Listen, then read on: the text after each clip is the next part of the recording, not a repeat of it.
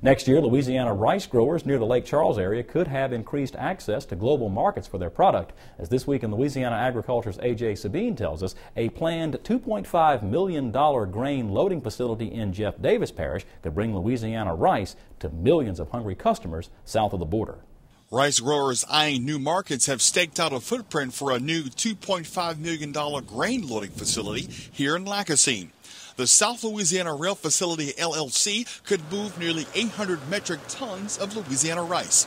SLRF Chairman Chris Creelo says the facility will expand marketing options for rice growers in the region.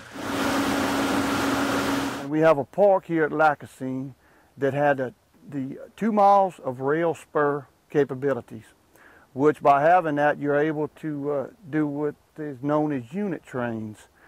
More trains mean cheaper transportation cost, which gives the exporters a competitive edge. Growers could get an edge into expanding rice markets like Mexico. In fact, more than 150 rice growers raised about $800,000 before the State Bond Commission approved the project. In a public-private partnership, the Jeff Davis Parish Police Jury will lease the facility to the SLRF.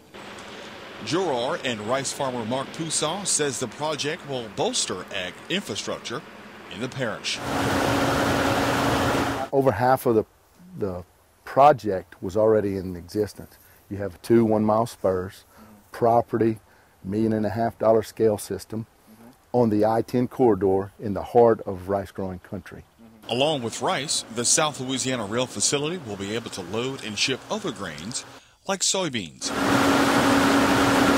By June or July of next year, project leaders say these tank cars you see behind me will be grain cars full of Louisiana rough rice headed to Mexico. We're viewing this thing just as another tool, just as farmers have multiple tools in their yard to work the ground with. This is going to give us another tool to market our crop with. According to Poussin, harvest pressure on area farmers would be reduced once the loading site is completed next year. We're 6 weeks ahead of the Delta. The mills in Mexico are going to be in demand for long grain, good quality rice, and this will be an advantage for them. This railroad and a new grain loading facility could lead to many advantages for farmers next year. In Lacassine, I'm A.J. Sabine for This Week in Louisiana Agriculture. The final plans for the project should be completed by the end of this year.